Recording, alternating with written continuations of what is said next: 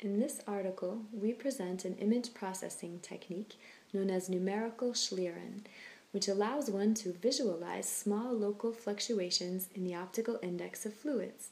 A backlit checker grid is filmed and a heat source is placed halfway between the camera and the grid. In the absence of a heat source, the light rays propagate in a straight line.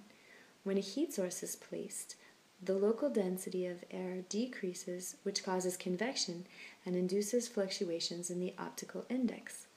The light rays therefore deviate from their initial straight trajectories. Let us first perform an experiment using the open flame of a lighter.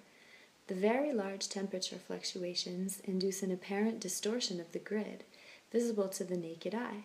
Simple image processing can greatly improve the visualization of the airflow.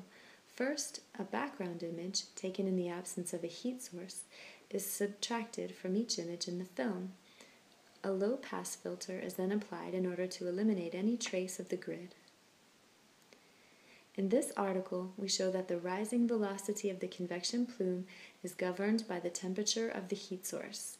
Therefore, one can use this velocity to measure the temperature of an object.